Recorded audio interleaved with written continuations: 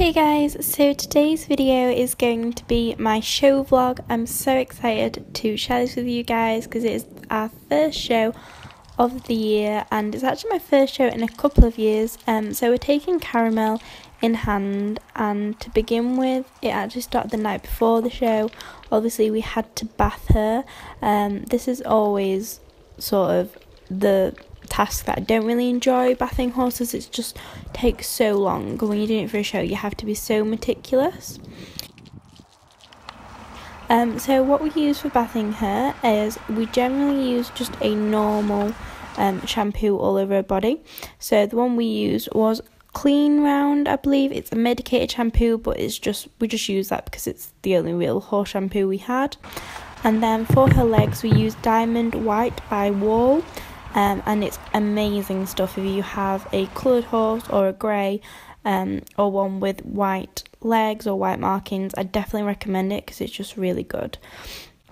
And obviously I use a sponge to put that on with, so I just mix a big bucket of the medicated and a little bucket of the white shampoo, so then we can give her her bath.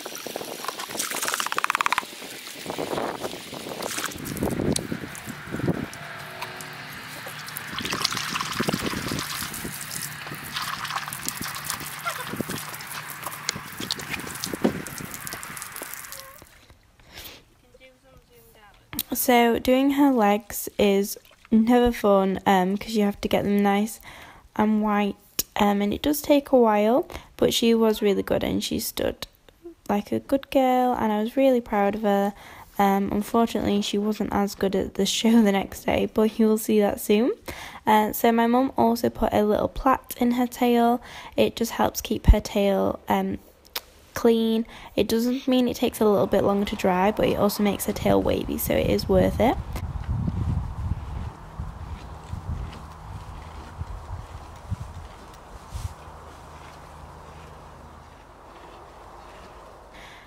So once we'd done bathing her, we brought her inside so that she wasn't stood on the wet, so we could put her hoof gloss on. And then I gave her a quick trim. So under a horse's face they get long hairs or whiskers or whatever you want to call them. So I just gave these a quick trim just because it makes her look more polished. I didn't do it too short because otherwise it looks unnatural, and that's not what you want when you're entering a mountain and moorland show. When you're doing a Welsh, they're a working pony, so you don't want anything to look sort of too perfect or too manicured. You sort of want a little bit of a rustic feel, so you do keep some of the whiskers and don't get rid of it all, just what makes her look a bit scruffy really. So then once all that's done and Caramel was nice and clean, we turned her out into the paddock after she dried a bit and after we towel dried her. And of course she had a roll and got her feathers dirty, but soon as she was comfortable for the evening and clean, and that most of her was clean, it didn't really matter if she got a little bit dirty.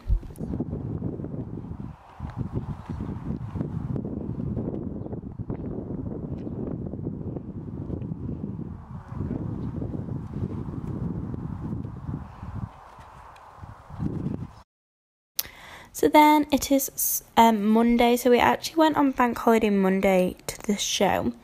So this is very early Monday morning. We got up at 5 o'clock before the show, and to be fair, we didn't need to be up that early, but we were.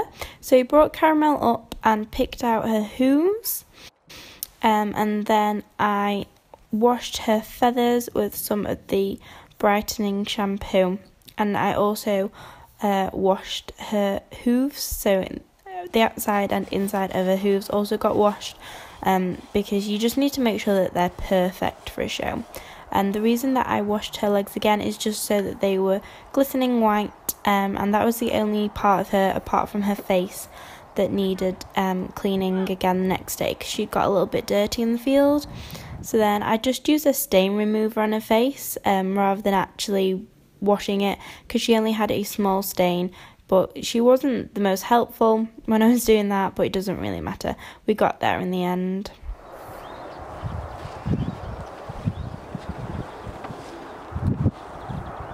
Good girl. So then my mum put her tail bandage on.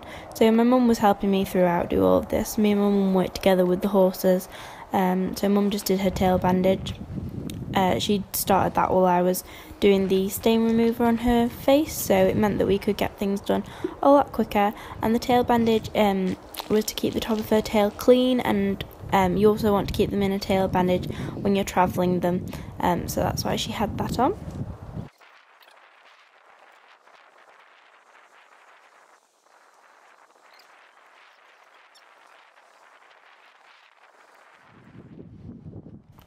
So then after I quickly went and got changed, it was time to pop little Caramel in the trailer. Now our trailer is an IFA Williams HB11, so it's a big trailer. It can hold two 17.2s, so she does look slightly out of proportion, but never mind. But yeah, she was really good. The reason she doesn't have travel boots or anything like that on is simply because the show we took her to was literally down the road, so we travelled her as is. And off we go.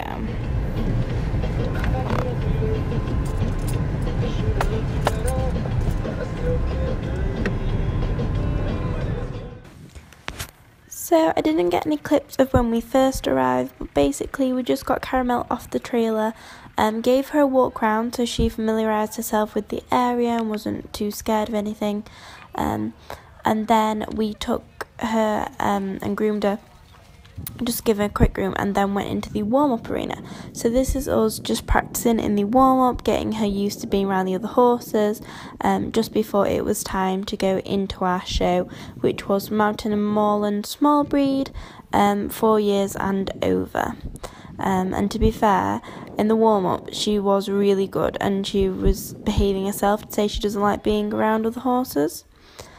So then the show started off well. She was pretty good to begin with, until she saw a pile of white chairs, and she sort of got a bit spooky from there, to be honest.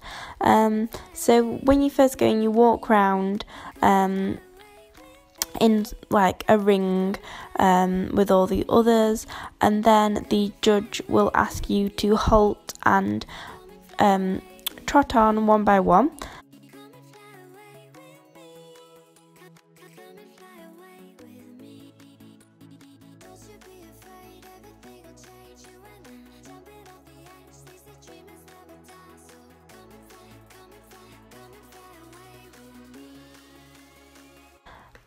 And it was at this point that Caramel noticed the chairs and decided she didn't like them, but to be fair, she was just snorting a little bit, and we did have a stallion behind us, and I think it all was just a bit too much for her. So then when I put her into her trot, she did go into canter, which she's not meant to, and to be fair, she's never done that at home before, so I think it was all just the new experience. She's not been out in a few years, and I think it just all got a bit too much. So then once you've watched everyone else go round,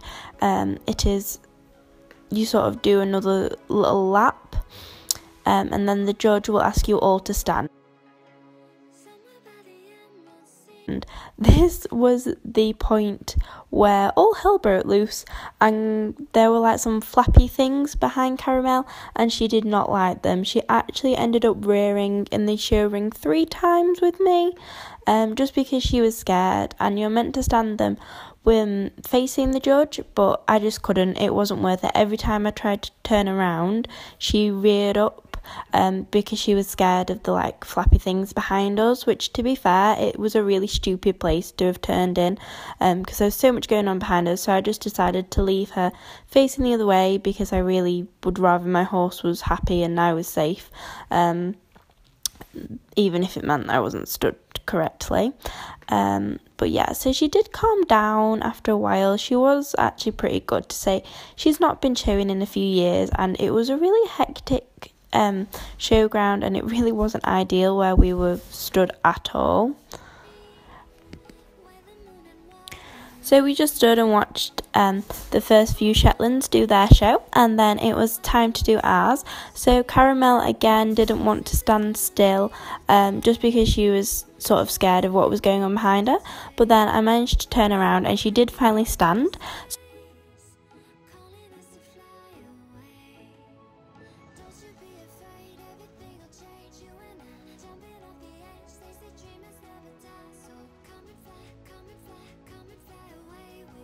So what happens is the judge will walk around and sort of inspect the pony. She was just asking me sort of how old she was, what it is we do with her, whether she's done much showing before. She was really fidgety, but again, it wasn't her fault, it was just the surroundings, and she's not been used to showing, so she will get better with each show we do.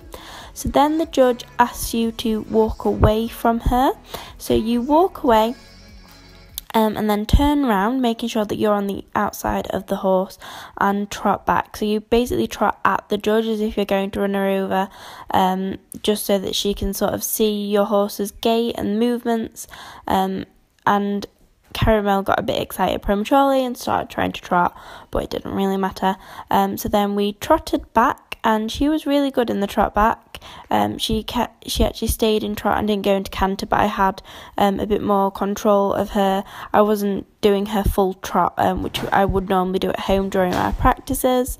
And then you just go back, and when the judge says thank you, you stop and rejoin the line, and then everyone else sort of has their turn.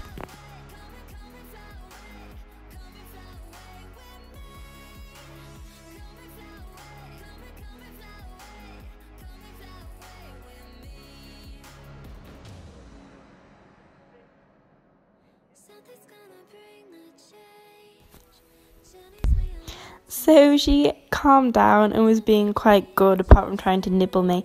I was so proud of her, to be honest. Even though she had been a bit naughty and gone up, it didn't matter because there was a legitimate reason for her doing it, and all the other horses were a bit spooky in our class. And our class was actually the biggest of the day, which really surprised me. Some of the other classes only had 2 in it, and to get into the championships you either had to come first or second. So up until I saw the amount that were going into our class, I thought we actually had quite a good shot, because I was hoping there would only be 3 in my class. So then the judge asked us to walk around again, which is what you normally do, and then if you get placed, she shouts out the number. So she obviously shouts out the first number that you shouted out sort of has to turn in, and they get first place. And I was really, really proud of Caramel because we actually came 4th. To say it is my first time showing in hand, her first time showing in New Year's, and our first show of the season, to come 4th in quite a big class was really, really good. I was so, so proud of her. We got a lovely green rosette, which is the colour for 4th, and the judge even gave me a special little engraved award for good handling, and she said I handled her really well, considering she was going up and stuff, but it's just what you sort of have to get on with. We also had a few photos taken that I'll show you at the end, but yeah, so we actually only entered her in the 1 class that day because it was our first one. If we do more shows, we'll probably enter in more classes, but there wasn't that many classes. But yeah, so that was the show itself. But it was more about the experience of getting her out, getting us out, and just enjoying it. And she was really good. Then finally we did our little lap of honour where everyone trots round, and I was really nervous for that because I thought she was definitely going to kick off, but she didn't. She actually trotted around really well, so she was a really good girl. And then when we got her out, we just gave her lots of treats and lots of sugar cubes, and then popped her back in the trailer, and off we went home.